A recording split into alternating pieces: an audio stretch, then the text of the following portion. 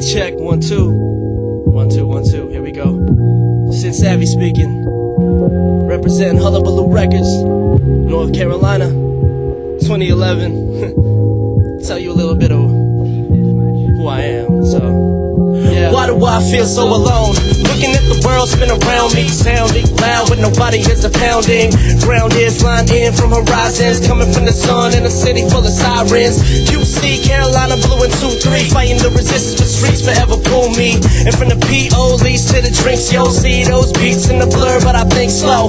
Boy, been holding it till I can't breathe. Haters in my path, and know that I'm a stampede. So when the fans see someone sin savvy, got a good hold on the game, but their hands free, and they begin to gaze, and they begin to wonder, and so they wear their shades, cause they know that I'm... Today we have some great Mighty Dickle gameplay. So yeah, this is formerly known as Pretty Word, which is a horrible fucking name for any handle on Xbox. He was Betty Boop, which is probably even worse than Pretty Word.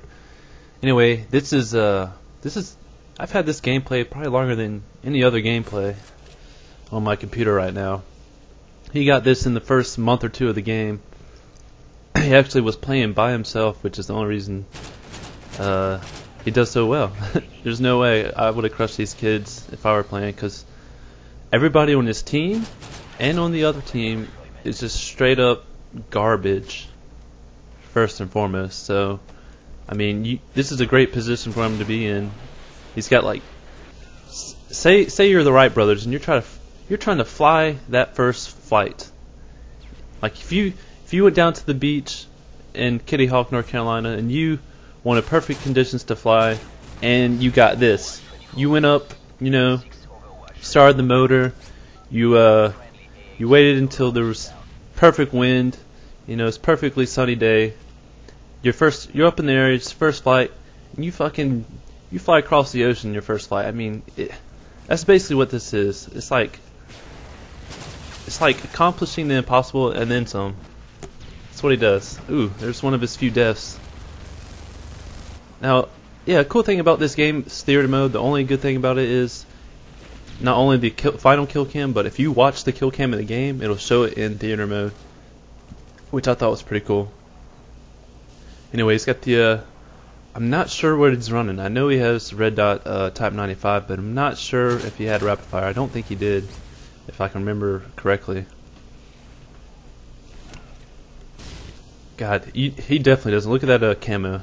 He'd been running gold or something if he had rapid fire. Interesting thing, he's not using sleight of hand. God, that was brutal. This is definitely a pre-patch, as you can tell.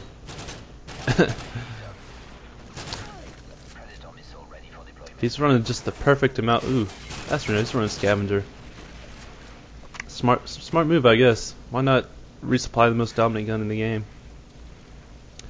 I remember when I first started using this gun, I think I texted my whole clan, hey, this gun is beast mode. It was like the first time I used it. I was like, hey guys, you gotta use red dot rapid fire, or just at least run rapid fire on type 95. It's just as good, if not better, than the FAMAS from MW2. Which to me, I like the M16 better than MW2. I don't know why. I guess the rate of fire was slower, but it feels like you got more one burst kills than the FAMAS for sure. And I didn't like using red dot. I liked using the holographic sight. Felt like I was more accurate with it. Anyway, let's get back to this gameplay, which I don't like to talk about gameplay most of the time, but since he does go 48-3 miraculously, I guess it's worth talking about. You know, this is one of the few maps that I guess is kind of outdoorsy. There's only like left, right, and the mid house to run through, so I guess you could somewhat trap him on one side. I can tell you what, either this place or village are probably the two maps you can go ham on. I don't know. Look at this horrible aim. How did you go 48-3?